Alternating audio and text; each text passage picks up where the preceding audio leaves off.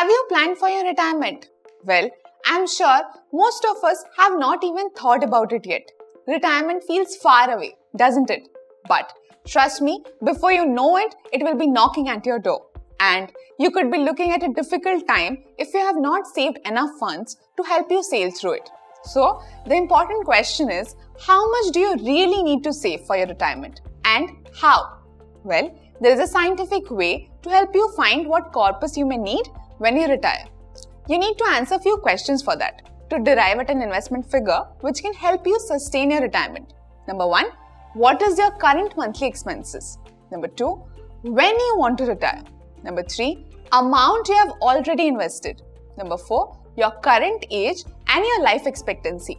Number 5, how much risk you are willing to take.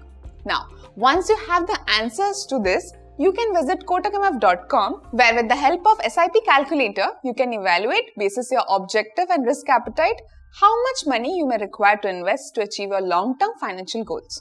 Also remember to always consider inflation while planning retirement, because the cost of living can keep increasing. Once you derive at the figure you need for retirement, you can start your investment journey using the SIP route. Mutual fund investments are subject to market risks. Read all scheme-related documents carefully.